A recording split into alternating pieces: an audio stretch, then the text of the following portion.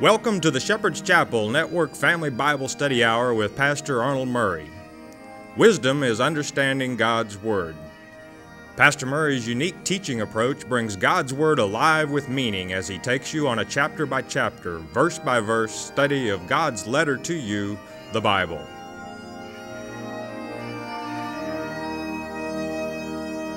And now here is Pastor Arnold Murray.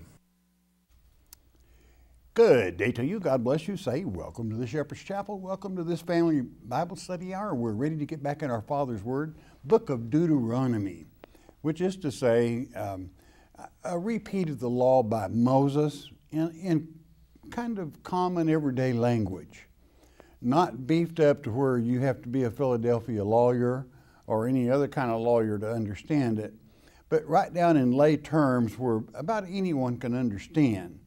Moses putting forth this book of Deuteronomy. And naturally the Greek name is Deuteronomy, but the Hebrew name is these words.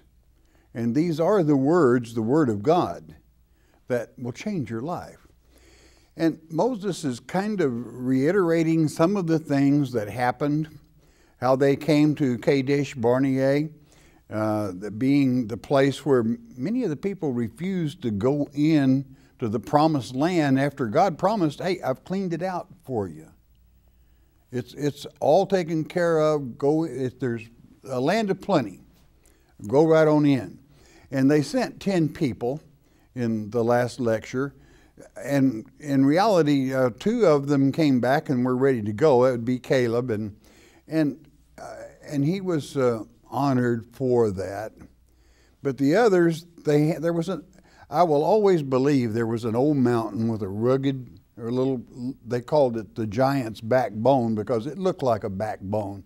And I think this spooked them pretty good. And then finally when God pronounces the sentence, you're not going in, as a lot of people will do, they decided, well, we are. We're going to gird ourselves up and we're going to go right on in there. And the Lord told Moses in verse 42, say unto them, go not, neither fight, for I am not among you, lest you be smitten before your enemies. In other words, what kind of crew is this? And you want to stop and remember, God had already opened the Red Sea for them. He had defeated Pharaoh's army for them. He had coddled them, protected them. And here they wouldn't trust him up to this point. Now they've decided they're going to show him. Verse 43, as we come to in chapter 1, the great book of Deuteronomy, let's go with it. And it reads, so I spake unto you, and you would not hear, but rebelled against the commandment of the Lord and went presumptuously up into the hill. There you went. Verse 44, and the Amorites, which dwelt in the mountain, came out against you and chased you as bees do, and destroyed you in Seir, even unto Hormah. They got thumped real good. You know, you want to learn a lesson from this? When you try something, whether it's a new job, whether it's a move or whatever it is, do you ever talk to the Father and ask him to be with you? Is he with you? You know, you go out on your own up against the enemy and you're going to get your gourd thumped. You want to always have the Father with you, in good standing. Ask him. Okay. 45. And you returned and wept before the Lord, but the Lord would not hearken to your voice nor give ear unto you. Well, he had already passed sentence on them. That generation is going to die in the wilderness. You're not going to go into the promised land. Verse 46, so ye abode in Kadesh. They dropped Barnea, Kadesh meaning holy, many days, according unto the days that you abode there. Here, abode means they're sitting still. When in all reality, they were supposed to be going up, going into the promised land. And here they sit until that generation passes away. And you might say, well, and some probably would, well, God is a hard man. No, he's not. I mean, he had coddled them, taken care of them, fed them, and promised that the promised land was open to them.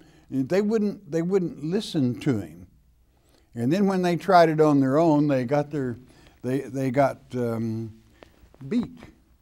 That's what will happen to you when you go forth without the Lord. Chapter 2, verse 1. Then we turned and took our journey into the wilderness by the way of the Red Sea, as the Lord spake unto me, and we compassed Mount Seir many days, for a long time. Okay. Verse 2, and the Lord spake unto me, saying, verse 3, ye have compassed this mountain long enough, turn ye northward. Verse 4, and he commanded, and command thou the people, saying, you are to pass through the coast of your brethren, the children of Esau, which dwell in Seir, and they shall be afraid of you. Take ye good heed unto yourselves, therefore. In other words, don't you give them any trouble, don't you bother them. 5, meddle not with them, for I will not give you of their land, no, not so much as a foot breadth, because I have given Mount Seir unto Esau for a possession. Now, I want you to picture in your mind where we're at here. Picture the Dead Sea as it runs north and south, and you're always at the southern. You're all the way at the southern end of it, and a little bit past there, you have Seir. You have the area of Esau. Okay, and what they're going to do with Barnea Kadesh lying, maybe 100 miles or less from the tip of the Dead Sea, Esau's country. They're going to march through there, and then they're going ultimately up the east side of the Dead Sea or the Salt Sea, whichever you wish to call it. They will go all the way up to Mount Nebo, which is at the head of the Dead Sea. And here, God will take Moses at that place. And the children will have to take the land themselves. But they will, and they'll be in good standing. But basically what we're going to do today is make that march that I'm describing to you there. Many things took place in this very area. Let's just call one or two of them to memory. At the very south end of the Dead Sea is where Lot's wife looked back and turned to a pillar of salt. And what a salty place it is. Even the trees plants gather salt on that end of the Salt Sea. And also Sodom and Gomorrah, very near there. And this is where they're going through different times in history, of course. But that's where the children will march on this day, okay? Now, next verse, please. Verse 6. You shall buy meat of them for money, that you may eat, and you shall also buy water of them for money, that you may drink, and you can dig it, and you will be no burden to them. Verse 7, for the Lord thy God hath blessed thee in all the works of thy hand. He knoweth thy walking through this great wilderness. These 40 years, that's probation, okay. The Lord thy God hath been with thee, thou hast lacked nothing. Now, you know, that is really, their shoes didn't even wear out. A miracle, but it was divine intervention. When God intervenes. But I wonder how those people must have felt that having a father like that that cared for the little ones that were growing up there. It was only those that were of age to war that refused, that God destroyed. Okay, and so that they would see these even as they would pass away, and when they make this trip, that will mean it has happened. 8, and when we passed by from our brethren the children of Esau, which dwelt in Seir, through the way of the plain of Elath, and from Ezion-Geber, we turned and passed by the way of the wilderness of Moab. In other words, this would be Moab being one of the offspring of Lot by his own daughters. And verse 9, and the Lord said unto me, distress not the Moabites, neither contend with them in battle. For I will not give thee of their land for a possession, because I have given Ar unto the children of Lot for a possession. Ar means city. I've given this city. It can also be a mountain or a hill, like Armageddon. That's the city of Megiddo, Ar being city. Verse 10, the Emans dwelt there in times past, a people great and many and tall as the Anakims. Were the giants. Okay, this is what the Moabites called the Nephilim, the giants. The Geber was Emans. Okay, verse 11. But I want you to make special attention. It said in times past, well, because God had taken care of business, meaning there was nothing there for them to fear. Verse 11, which also were accounted giants as the Anakims, but the Moabites called them Emans. The Emans in that tongue means the terror, holy terror, frighten you to death. They were so huge. They sure didn't frighten David. He brought old Goliath down with one sling stone. Verse 12, the Horims also dwelt in Seir before time. But the children of Esau succeeded them, inherited them, when they had destroyed them from before them, and dwelt in their stead as Israel did into the land of his possession, which the Lord gave unto them. The Horim being the descendants of Hori. Okay, verse 13. Now rise up, said I, and get ye over the brook Zered. And we went over the brook Zered. Zered is about a quarter of the, about a third to a quarter to a third of the way on the east side of the Dead Sea. It feeds into the Dead Sea, and when you cross it, it's kind of the boundary between Esau, and you're traveling then on up into the Moabites' land. Okay, verse 14. And the space in which we came from Kadesh Barnea until we came over the brook Zered was 38 years, until all the generations of the men of war were wasted out from among the host, as the Lord sware unto them. In other words, God always, when God passes a sentence, it's usually final. There have been occasions where a good man of God, such as Moses or someone else, could stay a decision on conditions that repentance or improvement would come, but it's rare.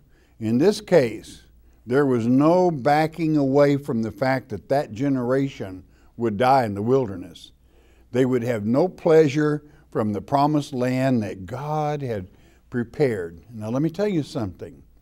You want to know that the millennium age is coming, where everyone is in spiritual bodies, and a person can take part in the most beautiful part of that promised land by overcoming and being on that side of paradise that where the overcomers abode, that you can enter that promised land, or as some of these dodos would do, you can refuse and go the other place.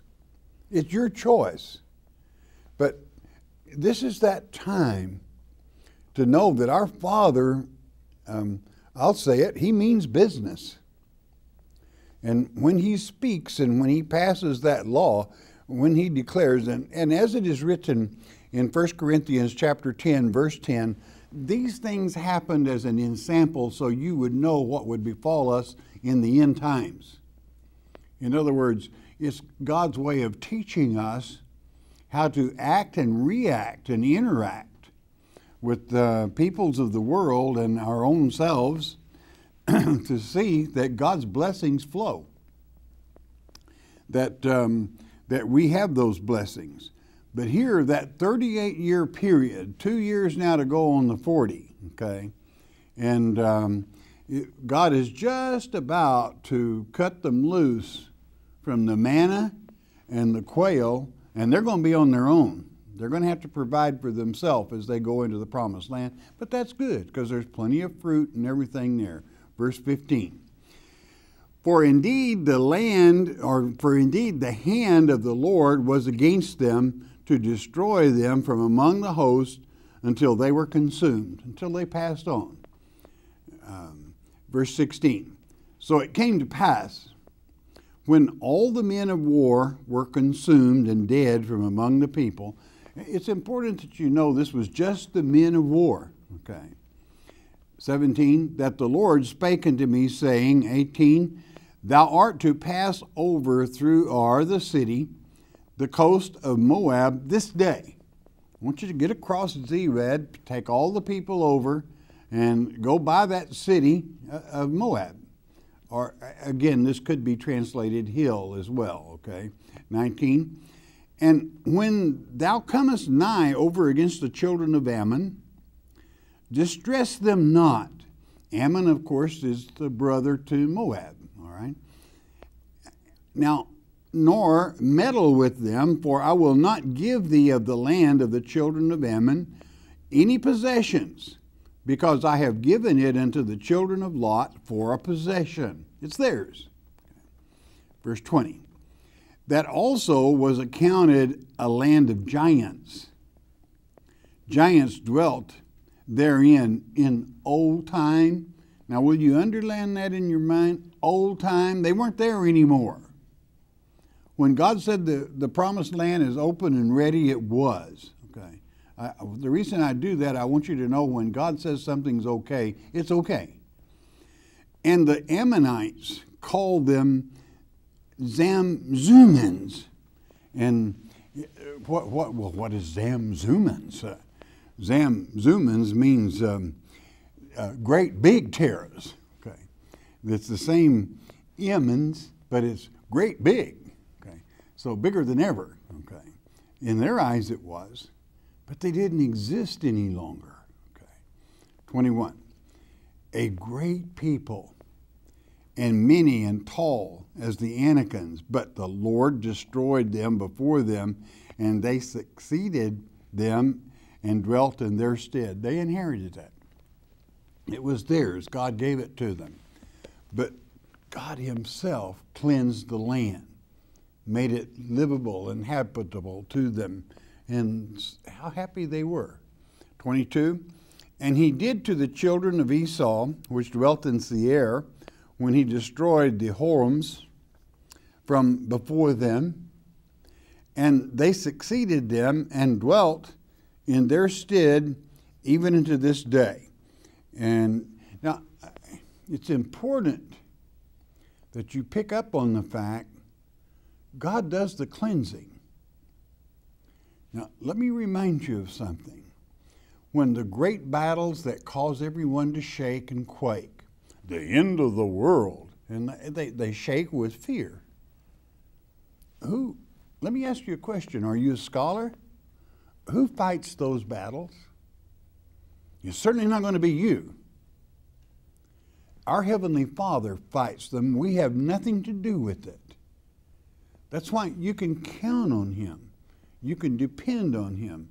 You're to take care of business in your cubicle, let's just say your space, but the big stuff God will take care of. It is written, and so it shall be. Okay. 23.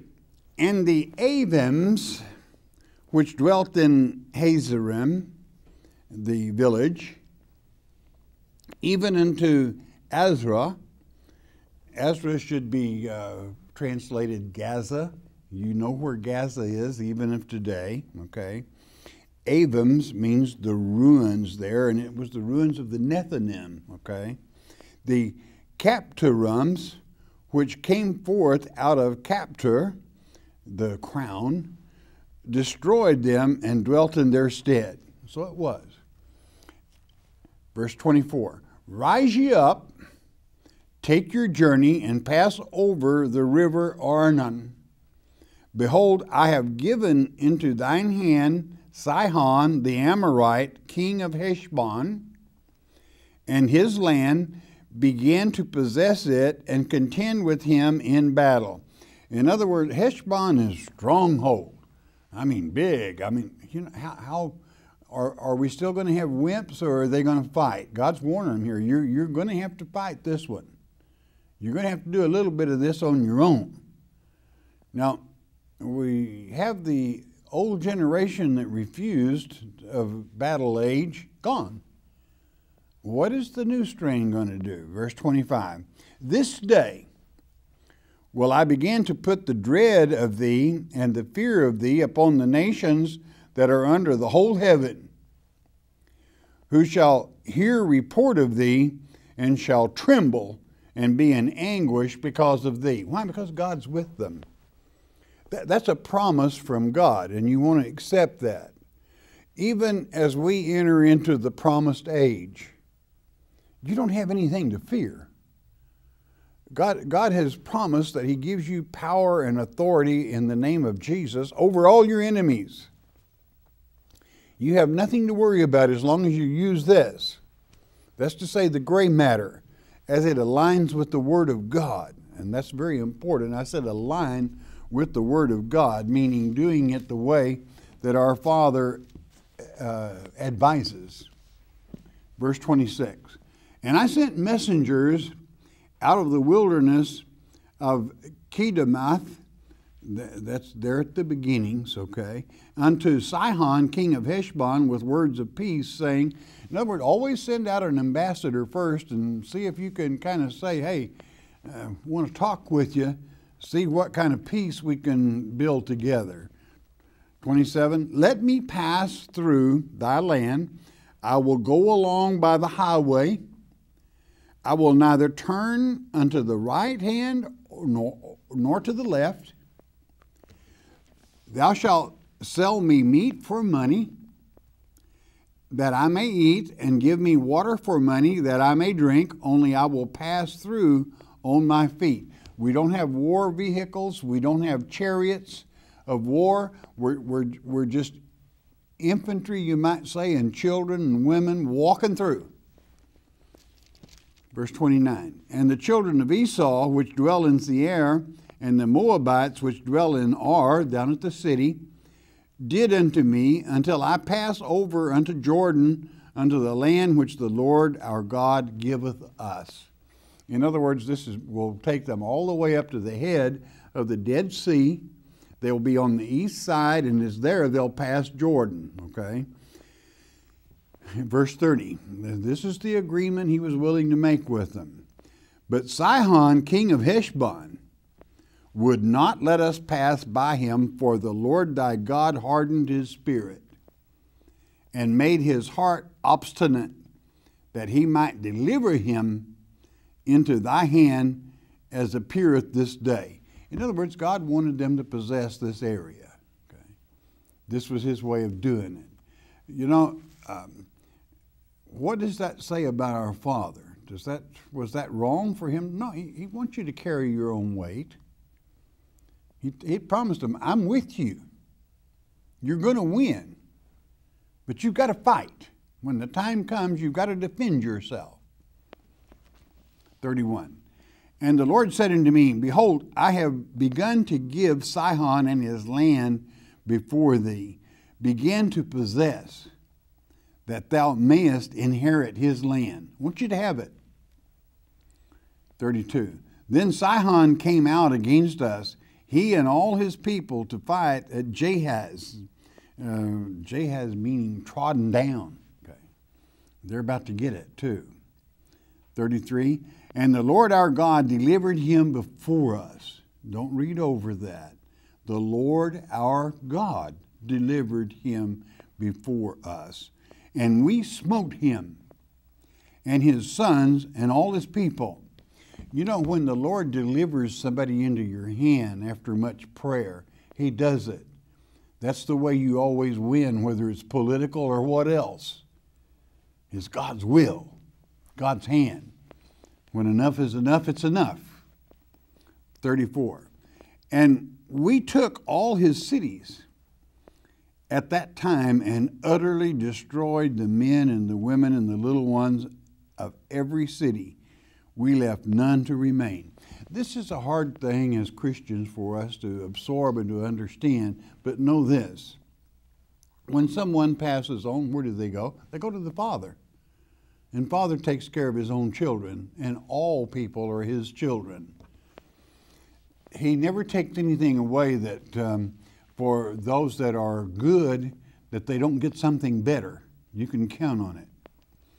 Verse 35, only the cattle we took for a prey unto ourselves, that the spoil of the cities which we took.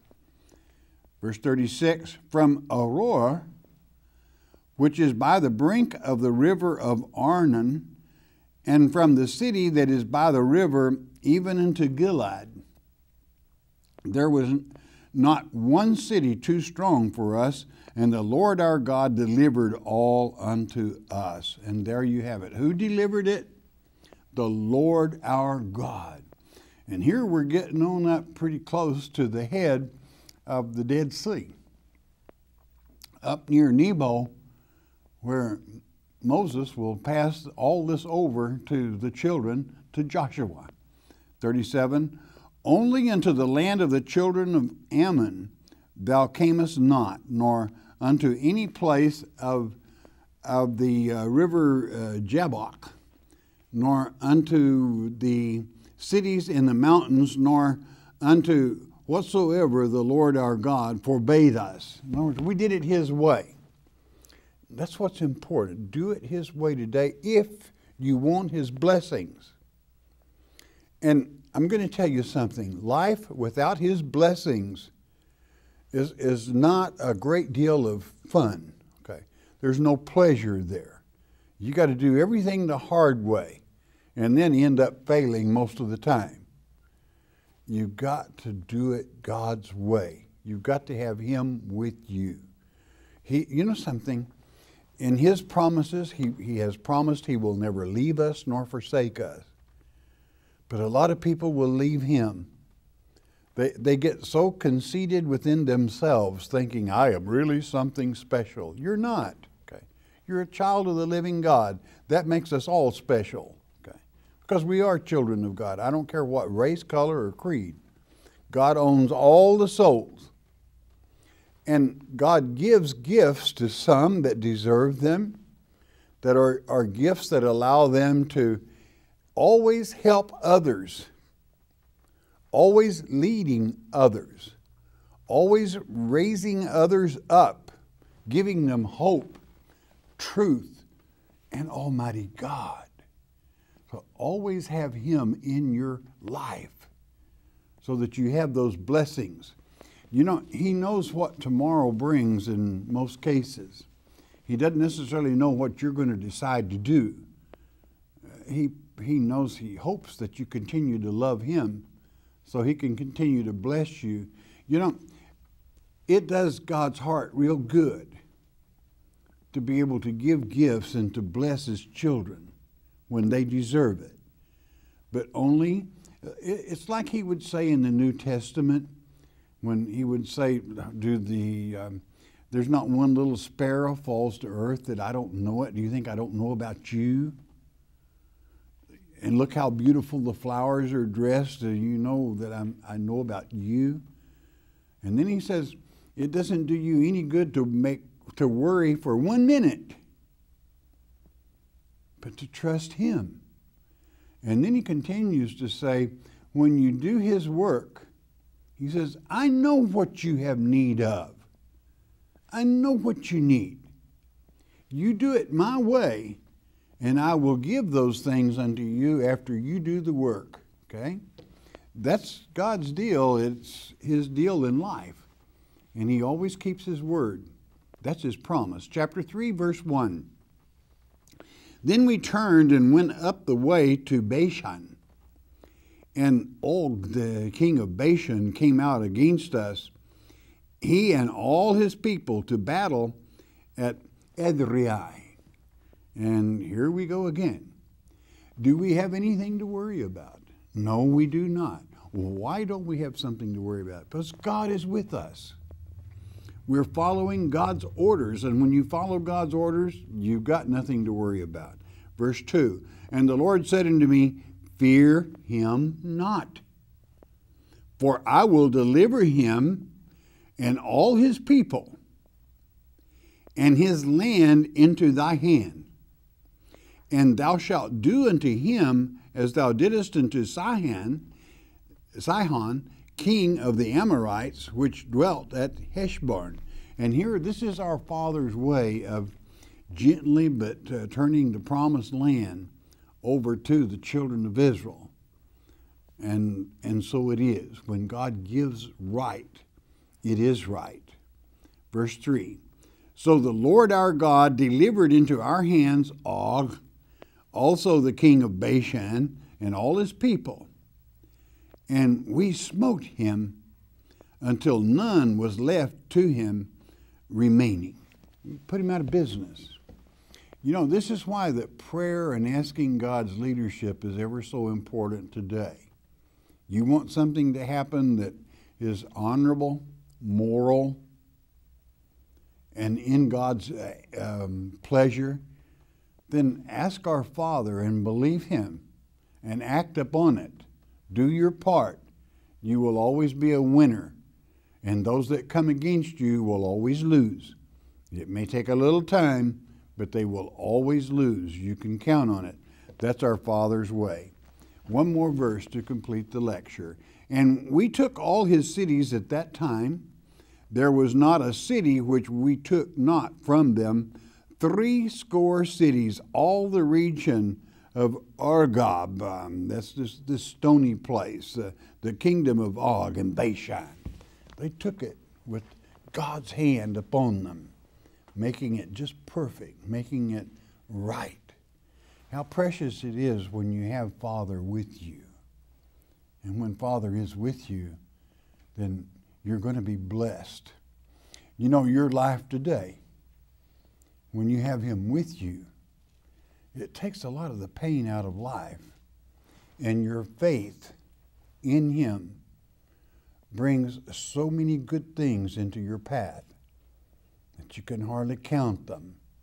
Your cup will run over when you do it his way, in serving him and being a service to our brethren. All right, bless your hearts. Don't miss the next lecture. Listen a moment, won't you please? The Strong's Exhaustive Concordance of the Bible is an invaluable tool to the serious Bible student. The Strong's Concordance lists every word used in the Bible and every passage where the word utilized may be found in the Scriptures. With the assistance of a reference numbering system, the English reader may easily translate any word back to the original Hebrew, Chaldee, or Greek in which God's Word was written. The Companion Bible is a unique study Bible. In addition to the text of the King James Version Bible, an extra wide margin contains a wealth of information not found in other Bibles. A system of structures or outlines employed by the Companion Bible will allow the readers to rightly divide the Bible. The use of these structures help the reader follow the subject matter, and therefore they are critical to an understanding of God's Word. The 198 appendixes found in the Bible cover a wide variety of topics and information which will enlighten your studies. The Companion Bible and Strong's Concordance are a must for the serious Bible student. There we are back again. Let's have the 800 number, please. 1-800-643-4645. That number is good from Puerto Rico, throughout the U.S., Alaska, Hawaii, all over Canada. Spirit moves. You got a question, you share it. Once you do that, please never ask a question about a particular reverend, denomination, or organization. We do not judge people. It just is not right to do that. Why? We have one judge, our Father. You want to always listen to him, for he is the final judge, period. It would have been much better off for that generation in the wilderness had they listened to him. But sometimes there's one day too late. All right, then those of you that listen by shortwave around the world, it's always a pleasure hearing from you, and your announcer at the end of the hour will give you our mailing address. Again, always a pleasure. You got a prayer request? You don't need that number. You don't need an address. Why? Talk to your Father. That's what prayer is talking with Him. Let Him know you love Him, because that's what He wants from you most. Hosea 6:6 documenting that. He doesn't want your burnt offerings. He wants your grace, which is to say your love. Okay. Let Him know you love Him, for He sure loves you. And be blessed. Father, around the globe we come, we ask that you lead, guide, direct, Father, touch in Yeshua's precious name. Thank you, Father. Amen. Okay, question time, and we're going to go with Mary from Mississippi. Do you carry any original Hebrew manuscripts? I'm interested in getting the Eighth Day Man creation. Well, if we carry Green's interlinear works. It's a volume, 4 volumes, and it is the best set of manuscripts you can obtain. I do not like his work. It's better that you do your own work. What it does, it puts in your hand the least expensive set of manuscripts, and yet the right manuscripts, okay, from the original that a man can obtain today. But you're going to need a little help. If next time Genesis runs, or if you order the first 6 chapters of Genesis in video, I teach how to read the Hebrew and to know the difference in Adam and Adam, the 2 different men.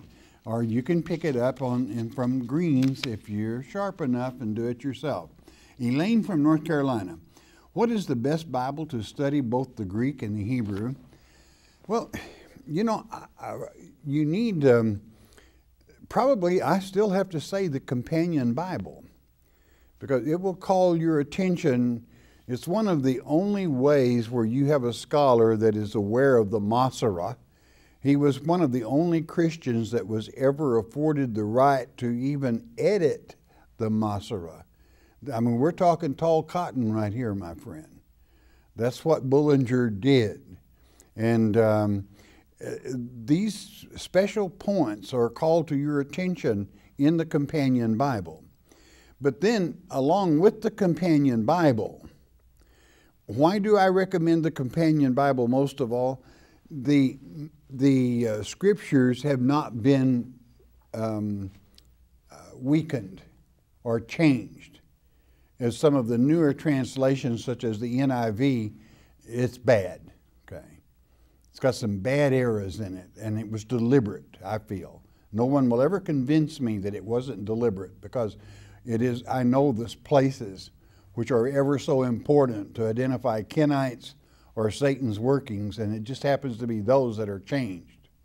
So with that, you have the scripture as it is written in English, translated into English, but then acquire a Strong's Concordance. Dr. Strong was a fantastic scholar, and it gives you, the English reader, the ability. If I say a certain thing, if I tell you that Moses means in the Hebrew tongue drawing from the water, then that will assist you in knowing those Hebrew words. You can look at, if you can use a Webster's dictionary, you can use the Strong's Concordance. And that puts the Aramaic, the Hebrew, and the Greek at your fingertips, whereby as an English reader you can handle it. It lets you prove what I say is correct, or you could prove it wrong. I don't think you're going to, but you can have a crack at it. It is my destiny to drive people into the Word of God. Okay, I will not force someone to believe anything, or even attempt to force someone to believe anything. Everyone must sail their own ship. But if I can drive you into the Word of God, then I have accomplished what God would have me do, is get you into His Word, whereby you have God speaking to you rather than some man. Margaret from Alabama. Pastor Murray, I work 3rd shift, 11 to 7, and my pastor is pressuring me really hard to get to Sunday school. I try really hard to get to church at 11 a.m., but I get really discouraged. Am I making excuses? Is there a better way to do things? No. You have to sustain yourself, okay? And, you know, if your pastor had to work from 11 p.m. till 7 a.m. in the morning, I wonder how he would like to show up at 3 and prepare his sermon for the day. Okay. Wonder how he would feel about that. He has no business whatsoever insisting that you harm your health to come to Sunday school when you're making every effort to get there in time for the service, not Sunday school. I would say you're going the extra mile. And if that pastor pressured me too awful much, I'd kick the dust off my feet and let him have his church and find me one where people were a little more reasonable. I cannot imagine a man of God torturing you that way. That's pure torture, is to insist when somebody works all night that they be at Sunday school. I wonder if he teaches the Sunday school class himself and if there's any really meat there that would make it worthwhile. You might ask yourself that question. I never tell anyone where they could or should or whatever. Everybody sells their own ship. But don't let somebody abuse you. You know, if you listen to a fool, sometimes you're a bigger fool than they are. And I will say no more. Leonard from Colorado. Does God forgive all sins? No, he doesn't. There is one unpardonable sin. That one unpardonable sin is to blaspheme against the Holy Spirit, which is to refuse the Holy Spirit an opportunity to speak through you without premeditating what you will say, as it's written in Mark 13, against the false Christ. And to do that, if you are one of God's elect, and you would have to be one of God's elect, chosen before the foundations of the earth, to even be able to qualify to commit the unpardonable sin. I do not think it is possible that one of God's elect, you know, in the first earth age, they fought Satan tooth and nail. I mean, they are a different type person. They're not going to give in to him. So they're certainly not going to deny Almighty God, His Spirit, to speak through them at that time. But that would be the unpardonable sin. Otherwise, divorce, adultery, many other things are forgivable. There are a few things that are not forgivable in the flesh, and we'll be covering those in this law that we're now reading, and as it comes to pass, we'll draw on it. A lady from Oregon. Pastor Murray, where is the scripture about rulers being like children in the end times? Isaiah chapter 3, verse 4. Your rulers over you will be like little children, inexperienced, no experience, and doing childish things. Jean from Oregon. Again, I'll say it. Isaiah chapter 3, verse 4. Jean from Oregon, if the Antichrist has the power to do miracles and many people will be deceived, yet these people are basically good people, will they have a chance? Well, they may basically be good people, but Father sent them a letter. Father sent them a letter telling them exactly how things were going to happen. I mean, he even drew it out by numbers. 7 seals that you need in your forehead, 7 trumps that announce the very action, and 7 vials, God correcting each of those things. Did it by the numbers. Told you the chronological order of events. In Matthew 24, he explained all 7 of those seals. In Mark 13, he explained all 7 of those seals. Over and over in that letter he sent to you, explaining and even going as far as in Revelation chapter 13, verse 11, letting you know beforehand, boy, he's going to perform miracles in the sight of men, snapping his fingers and lightning coming from heaven to deceive those that dwell on the earth. Hey, if they want to be deceived, they're going to pay for it. They are not going to take place in the first resurrection. Now, they will have to remain spiritually dead, not physically dead, but spiritually dead. Hear me. Meaning they will still be in their spiritual bodies, but they will still have a mortal soul. Mortal in the Greek tongue means liable to die. Okay. At the end of the millennium, if they let Satan deceive them again, they're going into the lake of fire. If they overcome, they will enjoy heaven. It is not a second chance, because many of them don't have a chance coming out. They have no idea, because of certain preachers, what the Word of God says.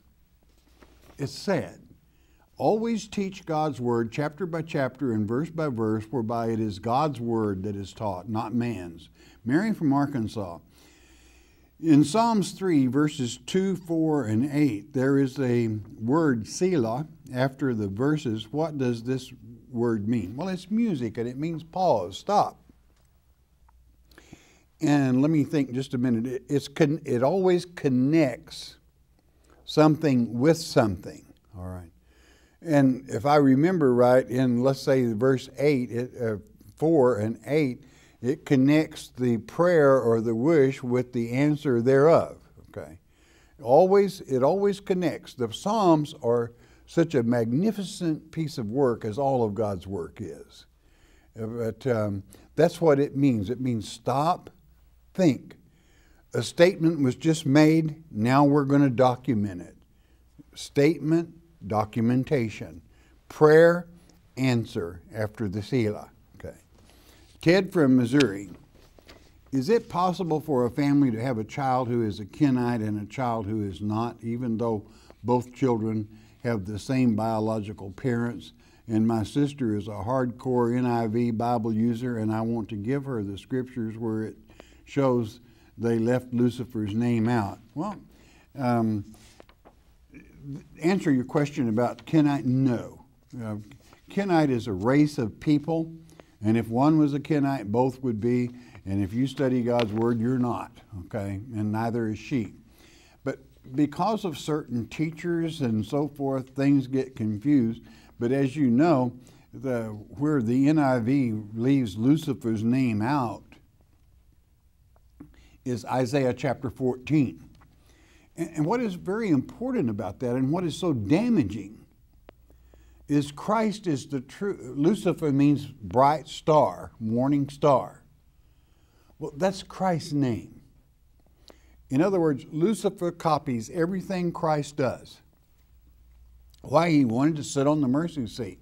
So he calls himself the morning star. Christ is the morning star. Okay. This confuses people. And when you remove Lucifer's name from Isaiah 14, then you do much damage, because the new student doesn't know if you're talking about Christ the morning star or Satan, Lucifer, the bright star. Okay. And you know, the prophecy concerning it is extremely important, and it takes away from the Word of God. What bothers me just as bad about the NIV is in Ezekiel 13, where the manuscripts very clearly state God saying, I am against those that teach my children to fly to save their souls. Do you know what the NIV translates that? Birds flying. It has nothing to do with birds. You cannot write birds into the manuscripts there unless you are deliberately trying to change God's Word and instill the rapture doctrine when God says, I'm against it. That's important. And newer translations, there's a newer one yet coming out in the near future. It's where they have no gender. There's many places in God's Word there is no gender intended when many words are used among people. Okay. But they're even taking away hims and hers and what have you. Talk about making the word confusing. That Bible will be out in a couple of years. Don't buy it. I will stand against that Bible. I will advise all students to not buy the thing. Do not waste your money. Okay, it's a contraption of deceit. Bunny from California. Satan's named himself Lucifer. Why and is this written? Also, where does it say that God created Jesus, and why does it say that? God didn't create Jesus. He's a natural birth. Make a note. You ask, you follow through on it. Isaiah chapter 7, verse 14. God promised way back, many hundreds of years before the fact, that a virgin would conceive, and you would name him Emmanuel, which is to say God with us. And so it was. Lucifer did not name himself necessarily. It is just, and I think I answered that question in the prior question. It's strange how questions run side by side like that, and so be it. Iris from Arizona. What should I do if I was a strong Christian before and have fallen? Repent. God loves you. He knows we have weaknesses. The main thing is Satan knows your weaknesses, and he will take advantage of them. Don't let him. This is why you need to stay focused, repent, and in Christ's name, order him out of your life, okay? And be blessed by Almighty God. Pastor Murray, I've heard you talk about God's chosen ones' bodies being changed when Jesus returns for the second time. Will you reveal the book and the Bible chapter and verse? It's not only God's chosen ones that are changed, everybody is. Saints, sinners, good, bad, and the ugly. Everyone is changed in an instant, in the wink of an eye. 1 Corinthians chapter 15, verse 52. Okay, got it? 1 Corinthians 15, 52. And I'm unsure as if the chosen ones who live in the USA will see Jesus come, since Jesus is coming to Israel. Who do you think Israel is? Do you think the house of Israel is the house of Judah? Then you would sure be unsure about a lot of things, and you would not be well taught, would you? If you're in the U.S. of A., you're in part of the 10 tribes of Israel that went north over the Caucasus, settled Europe, called Caucasians, and live here today. You're just a little bit confused. You need to keep studying. Your choice, okay? Nathan from Pennsylvania. My question for you is this. What would you suggest is the best translation of the Bible for study, King James Version, and what is an Apocrypha? The Apocrypha was a group of books that were undecided as to whether they should be a part of the King James, but they were inserted between the Old and New Testament in the original King James Bible. But I suggest the companion Bible, because the manuscripts are accurate. And that's what's important. If you have somebody study a bad set of manuscripts, they're losing coming out the gate. And as a teacher of God's Word, it really bothers me that the right for one to make their own decision is they are robbed by some higher critic. And a higher critic, I have to feel they make a living trying to destroy God's Word.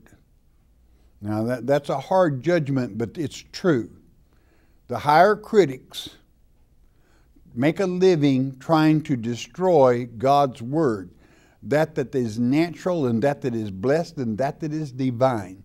Because most of the higher critics will not accept the fact that divine intervention happens. Many of them don't even believe in the virgin birth. And you would read their writings? I won't. Why should you? When you have works done by scholars of old who were trying their utmost to present the correct translation whereby you would have an easy opportunity to learn the truth as God spoke it. Okay. Caroline from Tennessee. If we have passed by the time the Antichrist appears, will we have a chance to stand against him, or is it just for the ones that are in the flesh bodies? Well, it'll be naturally the ones in the flesh bodies, but during the millennium, you'll have a chance to teach and to lead the people. Jack from Arizona, in regards to the Antichrist and the season of the locust, May through September, the 5-month period, what happens for the people in the southern hemisphere, since their season is just opposite of the people in the northern hemisphere? Does the Antichrist appear to them 6 months later or earlier, or what? I think maybe you're jesting, because it means that it's a 5-month period. If you make a study of the locust, regardless of what time, when that particular segment of the locust life is 5 months. God goes by nature many times, and when you study nature, it's easy to understand God's Word. So naturally, it would not matter. It is simply a 5-month period, and it isn't necessarily May through September. Don't go to sleep. The Antichrist could appear in December, and that would really take many people off balance, wouldn't it? He comes as a thief in the night. Nobody knows when the thief comes. Okay, we're out of time. I love you all because you enjoy studying our Father's Word, chapter by chapter, verse to verse. Most of all, God loves you for it. We are brought to you by your tithes and offerings. If we've helped you, you help us keep coming to you. Once you do that, bless God. He will always bless you. Most important, though, you listen to me, listen good. You stay in His Word every day. In His Word is a good day, even with trouble. Do you know why? Because Jesus, Yeshua, He is the living Word. Hearing God's Word with understanding will change your life. We hope you have enjoyed studying God's Word here on the Shepherd's Chapel Family Bible Study Hour with Pastor Arnold Murray. If you would like to receive more information concerning Shepherd's Chapel, you may request our free introductory offer. Our introductory offer contains the Mark of the Beast audio tape, our monthly newsletter with a written Bible study, a tape catalog, and a list of written reference works available through Shepherd's Chapel. To request our free introductory offer by telephone, call 800-643-4645 24 hours a day. You may also request our introductory offer by writing to Shepherd's Chapel, Post Office Box 416, Gravette, Arkansas 72736. Once again, that's Shepherd's Chapel, Post Office Box 416, Gravette, Arkansas 72736. We invite you to join us for the next in-depth Bible study each weekday at this same time. Thank you for watching today's program, and God bless you.